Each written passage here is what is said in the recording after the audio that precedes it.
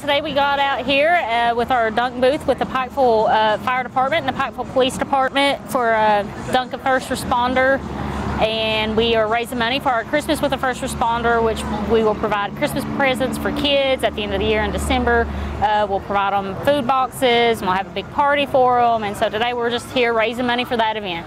It also shows the human side of the police officer and the firemen. You know, it shows, we're not robots, we're not mean people. It shows the kids that you can actually approach us and have fun with us. And so far the kids have really enjoyed it.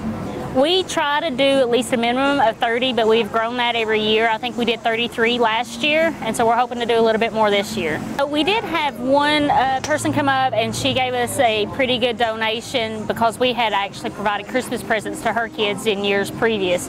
So she was really appreciative and really wanted to support the cause.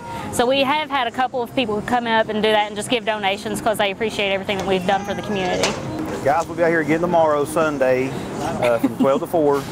It's $5 for 3 throws, or we may have some t-shirts back that we can sell for you.